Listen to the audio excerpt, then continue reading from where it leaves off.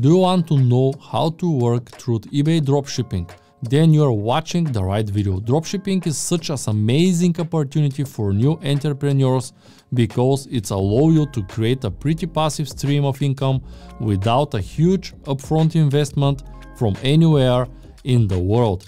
But what worked 2 years ago or even at the start of 2020 just doesn't work anymore.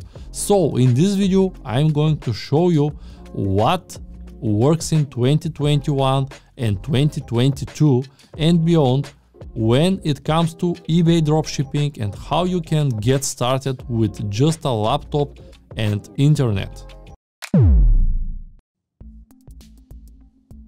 Hello friends, welcome back to my channel. I am Vitan, CEO of the Zero to Success Academy, where I teach the people regularly, just like you, how to start your first successful dropshipping store. So, before we can get into strategies that works for eBay dropshipping, I first want to explain quickly what is eBay dropshipping exactly and the model that we use to see success. In this video, we will talk about all these topics and I will explain the way you can cope with them. First, what's the dropshipping and how does it works? Second, how to start selling on eBay. Third, why do we use eBay? Fourth, types of suppliers. Fifth, difference between wholesale suppliers and retail suppliers. Sixth, pros and cons of retail suppliers and wholesale suppliers. 7. How to find a good supplier. 8. How to list items on eBay. 9. Pricing items. Don't forget to subscribe to my channel and to leave a comment to support me. Thank you. First, so what's dropshipping? First, we have a customer here on eBay shopping for an item. If she will spend $100 on an item and you list up for sale, that's you right there. Once she purchases the item from you, then you turn around and spend a portion of that money buying the item from your supplier. And then the supplier ships the item directly to the customer. So this means you hold to the inventory. All the inventory is held by the supplier and you don't buy an items until the customer buys the item. First you do this once and then you do this again and again and again, and that's the basic model of eBay dropshipping. Second, how to start dropshipping on eBay. So the first thing that you are going to need to start selling on eBay is an eBay account. So just come over to ebay.com and click on the top left where it says register. And the cool thing about this here that eBay is free, so you don't have to pay anything here. 3. Why do we use eBay? There are plenty of other places to sell online like Amazon, Walmart, Bonanza, Etsy. Why exactly eBay? Well, eBay is pretty much the easiest place for the beginners to get started. They have a very low barriers to entry, meaning they don't require a lot of you to set up an eBay account, and other sites like Amazon require a lot more. In addition to that, they have less strict metrics that you will find on websites like Amazon.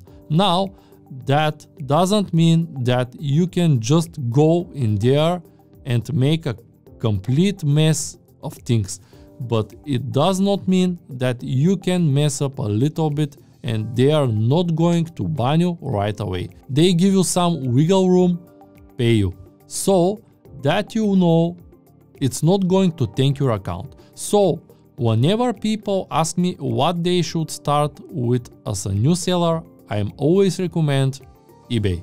It's a lot more forgiving and a lot more beginner friendly.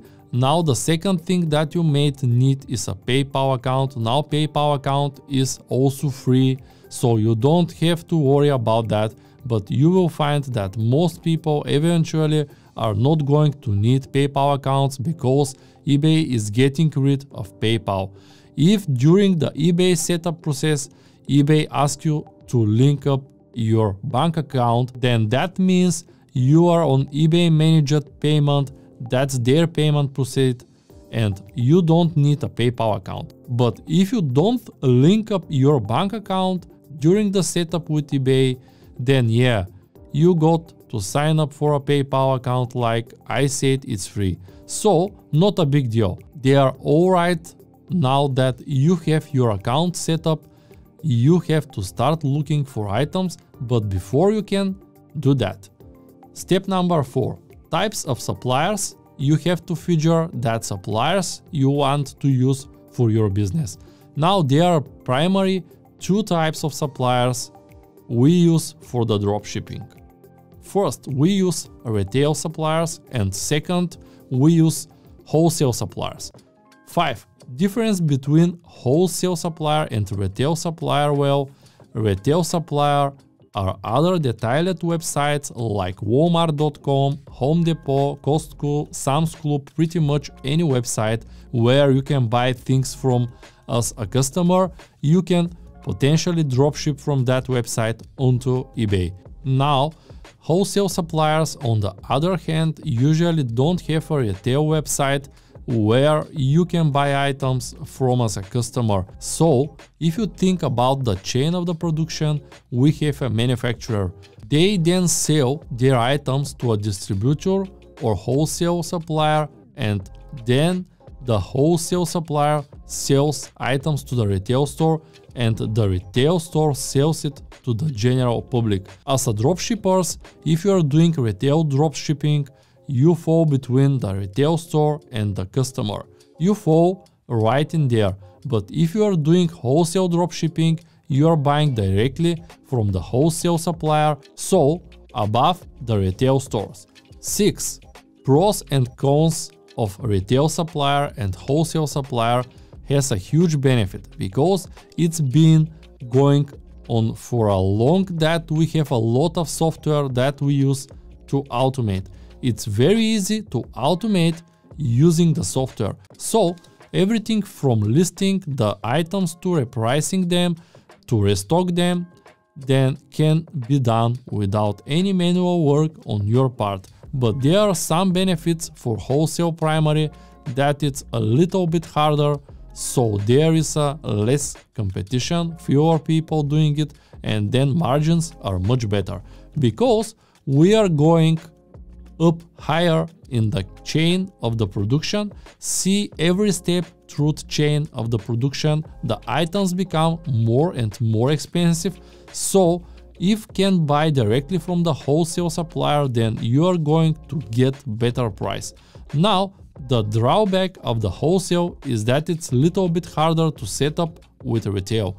It's very simple, but with wholesale, you get to get agreement with wholesale supplier, you have to reach out to them, and that's a higher barrier to entry. But that doesn't mean fewer people are going and less competition come.